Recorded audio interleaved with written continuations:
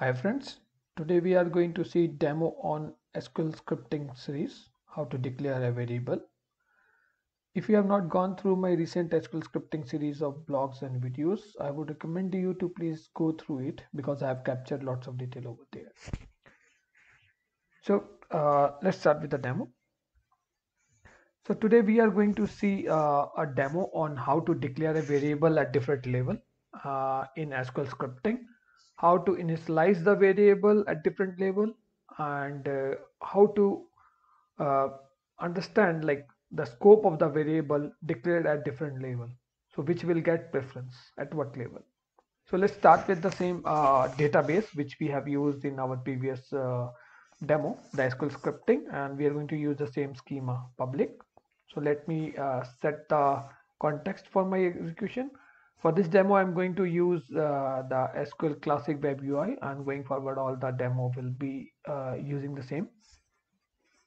So in this example, whenever you are using any PL SQL block, so there are three different area. Like first is declare, then a begin. Within begin and end you have a body, and then you have an exception block. So on the declare section or at the between the begin end, you can declare the variable. And to declare the variable at the declare section versus within the body, there's a difference the way you can write the variable in the SQL scripting. So if you want to declare a variable in the declare section, it's simple and is same as in any other PL SQL language in any other database. So in the declare, you can write the variable name and then the data type.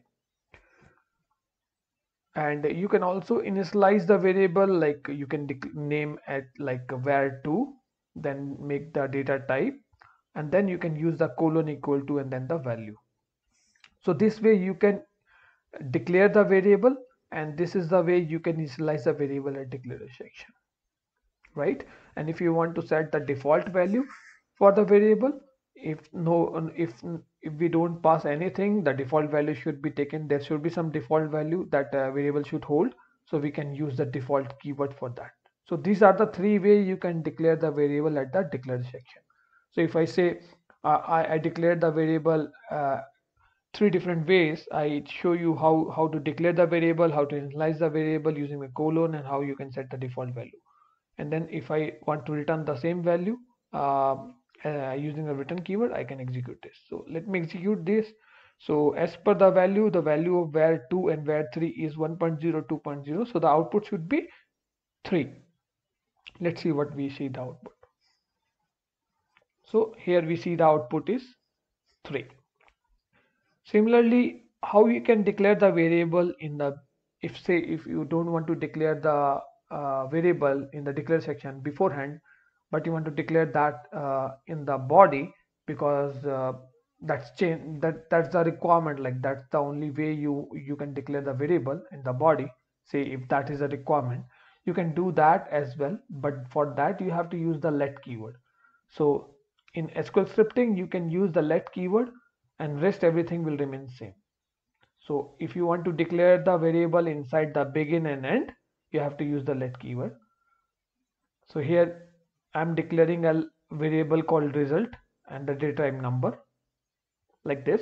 And similarly, if I want to initialize the value, I should say let variable, then data type, then colon equal to. And similarly, if I want to assign the default value to any variable, so I can do the same thing. So this PL SQL block is exactly the same as what I have just done over here. Here I have declared all the variable on the declare section. Here I have declared everything, but at the end the output of the will be same for both the output. So you can see 4 because I have passed different value.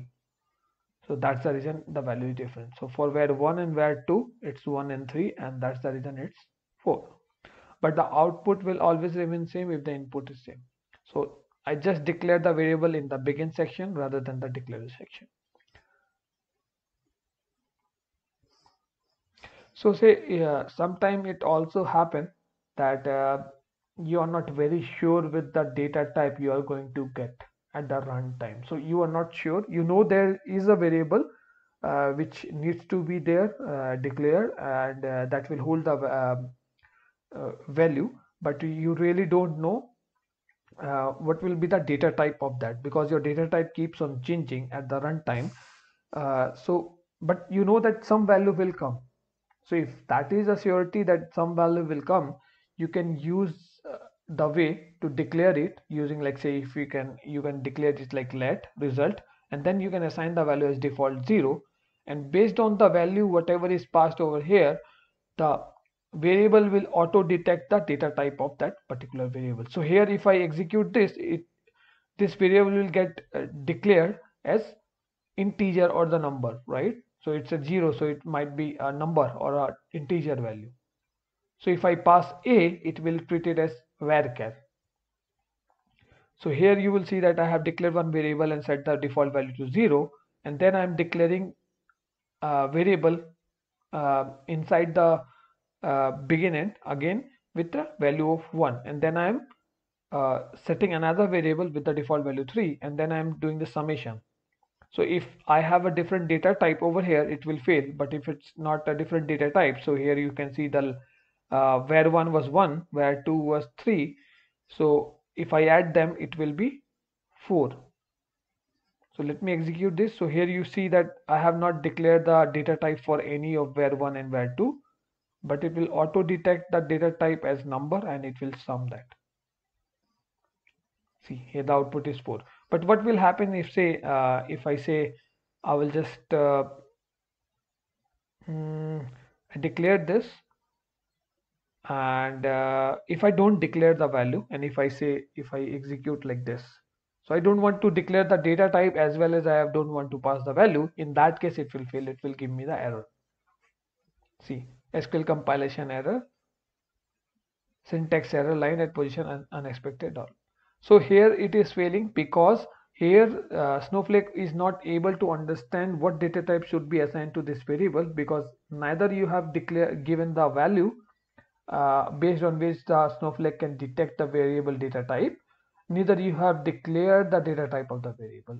So either should be true, else you will get the error. So this is one of the way you can also decide the data type of the variable on the runtime, and that's a very cool feature, and that's very useful when you are not sure with the data type you are going to get based on the parameter value. So, and the last example which I want to showcase you today is like the scope of the variable. So you can declare the variable at different level, but what will be honored is depending upon the level or the intersection of the variable which is getting executed. So here you can see that I have created a procedure and I am passing a parameter, and based on the parameter value it will pull the or return the message based on the value. So if, say, I pass the value as 1, it will display the message of level 3, but if I don't pass the value of 1, it will pull the message from here. If I execute this, you will see that if I execute 1, it will go and print the level 3 message if section, but if I don't pass 1, so if I pass 0, it will not find anything, it will go and execute this one. So the same variable name but different value has been passed at different levels. So in declare section you will see that this was the message, at the begin and starting section it was this, and inside the if condition this was the message. So the same variable declared at different section change the value based on the scope of the variable which will get executed on the runtime. So this is what today I wanted to showcase you as part of variable declaration, and how to initialize the value, how to set the default value, how to declare with the variable inside declare section versus in the begin end, how to do that, and the scope of the variable and how variable data type can be auto detected. Hope you like the demo today, and if you like the demo, please subscribe to my channel. Thank you.